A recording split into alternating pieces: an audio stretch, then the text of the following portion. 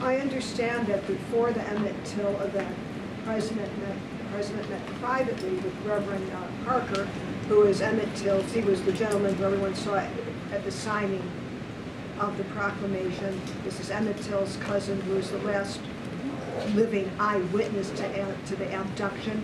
Could you fill me in a little bit about what this meeting in the Oval Office, if you have some details about this? Yeah, and you heard from him directly right before the president spoke. He relived that horrific day and talked about his personal relationship. Yes, he was his cousin, but they were also very close. They had a close relationship, and it's obviously a horrific story and something that's devastating to have to live with all these decades. I was actually in the Oval Office when the president greeted them.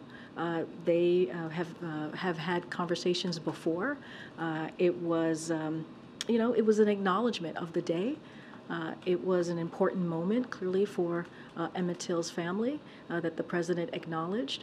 But, you saw that play out for yourselves when the president spoke, when the vice president spoke, and when the pastor spoke himself.